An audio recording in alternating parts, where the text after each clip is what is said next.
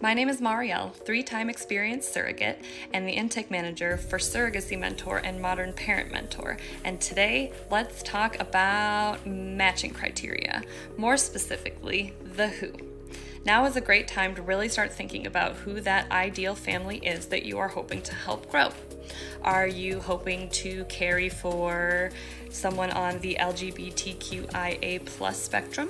Are you hoping to carry for a more traditional couple? Are you hoping to carry for a single dad or a single mom? Do your personal or religious preferences kind of help shape who you're hoping to carry for or not hoping to carry for? Is it important to you that they share the same religious views and values as you do?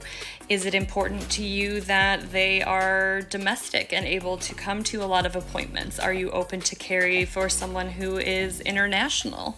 It was a really good time to kind of close your eyes and picture the end of this surrogacy journey. Who are you handing that baby to?